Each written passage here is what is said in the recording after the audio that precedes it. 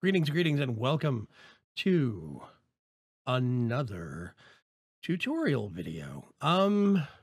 Yeah, where to start on this? Let me actually get web browser page over here, and I'm going to go to Roccat.org. We're actually going to go there because those are the wonderful people that make the new keyboard that I've got. But the video here is not about the keyboard.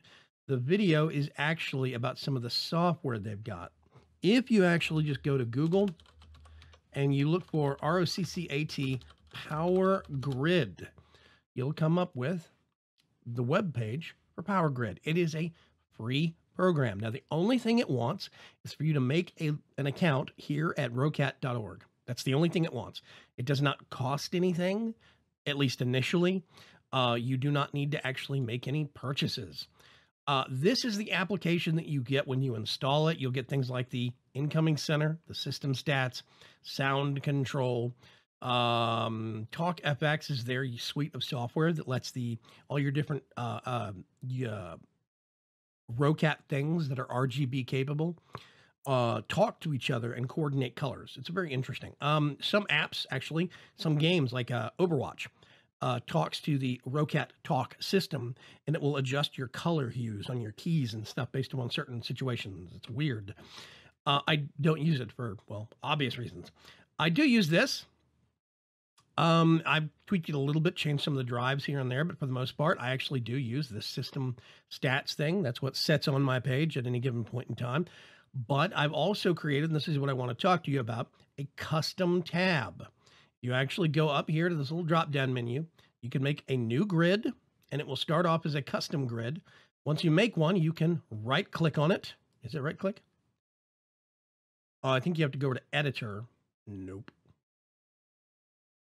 Oh, yeah, here we go. If you left-click to highlight the grid, and then you do drop-down menu, you can edit rename grid, and it comes up with this thing. I can even have it to where the grid will auto-switch if I open up a certain program. Like, let's say I go down to OBS Studio.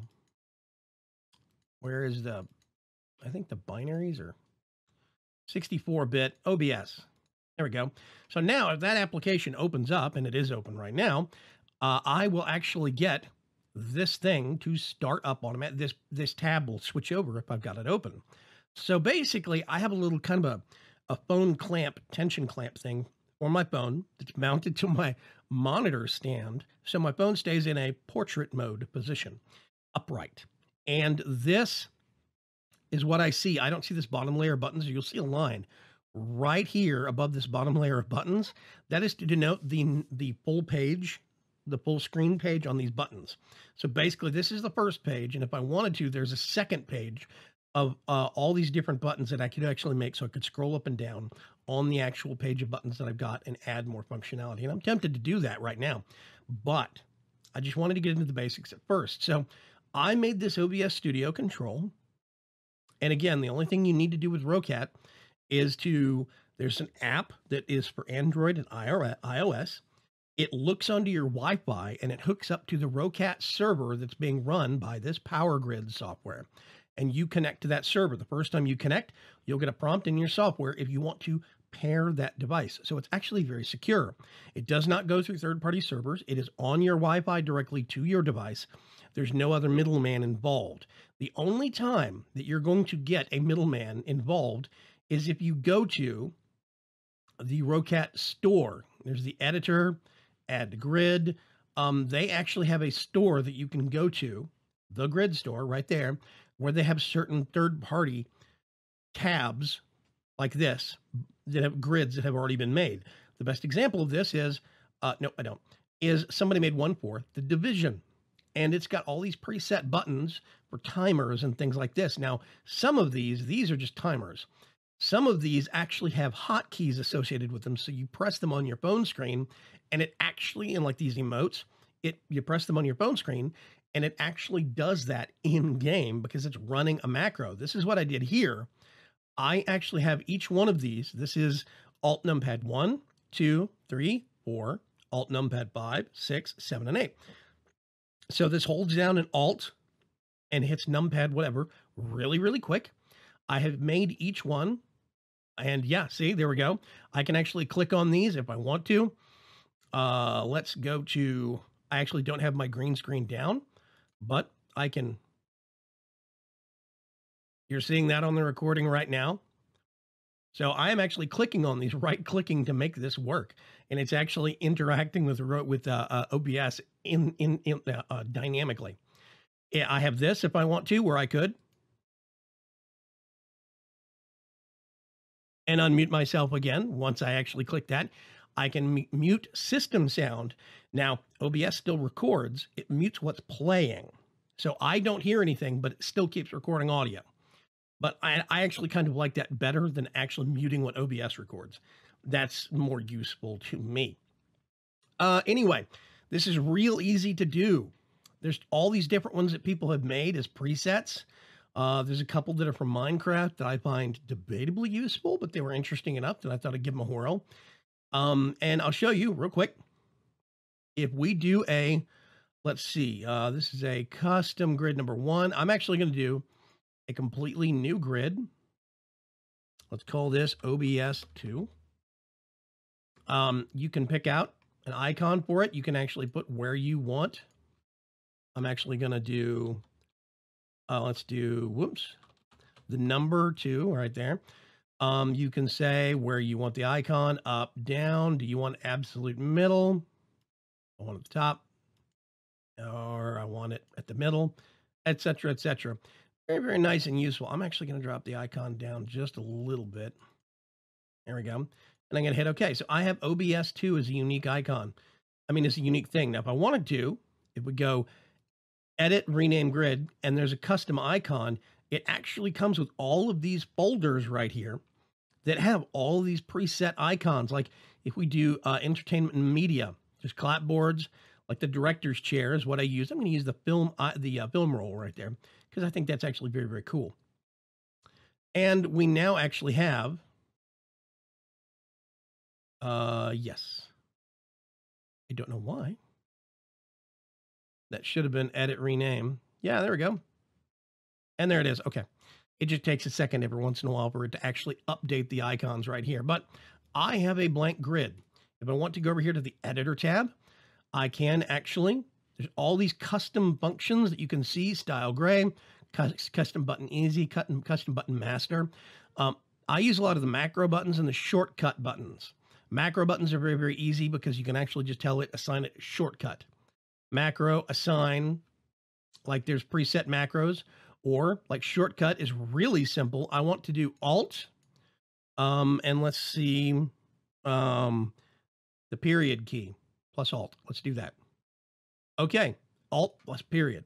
That is actually a key now. I can do tap, where I press it once and it's tapping the key once. I like hold repeat. As long as you're holding it, it's doing that. It is keeping the button key combination down. That's really, really useful. Now, it just has this as a preset. You can actually show the shortcut text, or we can do none if we want to.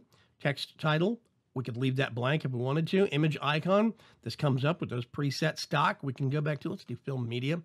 And I'm going to do clapboard because that makes sense for me as a scene.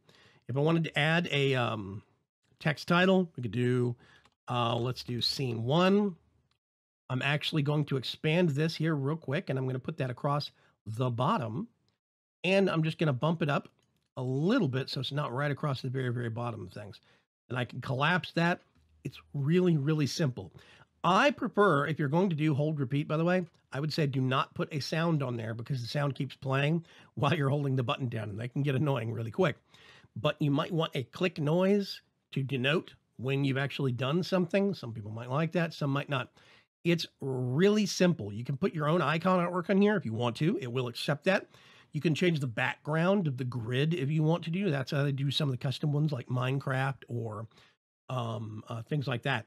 Like the Division one has custom Division artwork across the back.